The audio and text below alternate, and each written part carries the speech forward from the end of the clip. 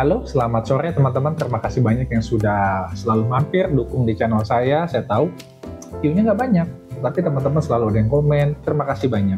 Kali ini saya akan menjawab pertanyaan singkat yang sudah banyak ditanyain lagi. Ini cukup banyak lagi gitu ya. Teman-teman sudah tes pack negatif, tapi ini dok saya nggak hamil, tetapi kok haidnya juga nggak muncul. Ini kenapa? Nah, di sini ada dua jawaban secara umum ya, bahwa memang betul kalau teman-teman tes pack itu sudah negatif, berarti teman-teman tidak hamil. Tes pack hanya tahu itu, negatif yang nggak hamil, tetapi dia tidak tahu siklus haid teman-teman.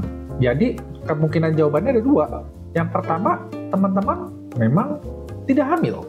Itu yang paling betul ya, berarti teman-teman tidak hamil, ini sudah negatif, lalu kenapa ini tidak haid? Itu pertanyaannya. Nah, di sini teman-teman mesti ingat bahwa biasanya ini yang pertama kali itu adalah kalau misalnya teman-teman tes pack itu perkiraan dari aplikasi misalnya mestinya tanggal 28, sudah tanggal 29 teman-teman tes pack hasilnya negatif ya.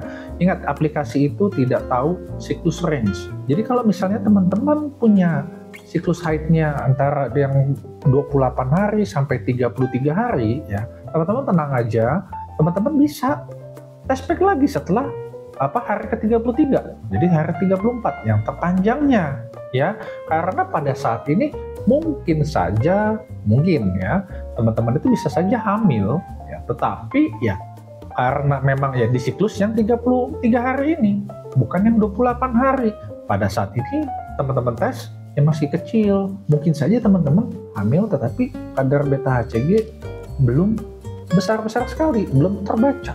Nah, sedangkan yang kedua, teman-teman benar, dok saya sudah ngikutin yang pertama ya mungkin betul lah negatif begitu kan ya, lalu saya cek ya kemungkinan hari ke-33, tapi ternyata negatif juga dok, tapi haid juga nggak dapet.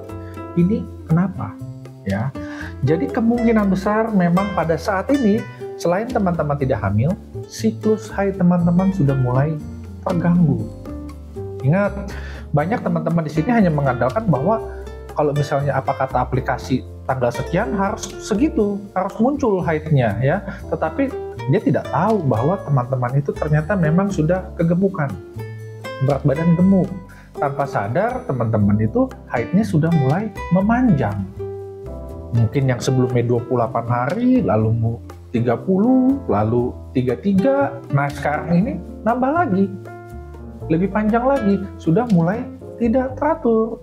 Jadi teman-teman mesti ingat, apakah teman-teman di sini mempunyai obesitas, overweight, yang kegemukan, atau mempunyai penyakit diabetes, yang lain-lain gitu kan ya, ataupun memang perhatikan pada saat teman-teman dalam bulan ini ada penambahan berat badan tidak ya, terkadang tuh naik 3-4 kilo misalnya habis dari jalan-jalan, itu bisa mempengaruhi suatu siklus ya. Jadi kenaikan berat badan ini sangat signifikan ya, karena memang ada hubungannya juga dengan kegemukan juga ya. Tetapi kalau baru makan kemarin 2 kilo, naik 2 kilo makan ya, itu rasanya masih dalam pencernaan ya.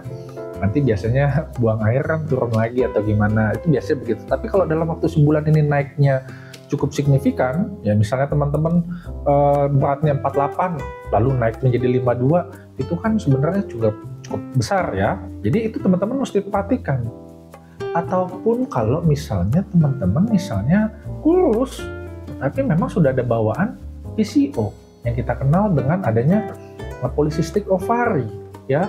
Ini juga ada juga yang kurus, nggak cuma gemuk begitu, namanya lean PCOS. Nah, disinilah teman-teman mesti perhatikan.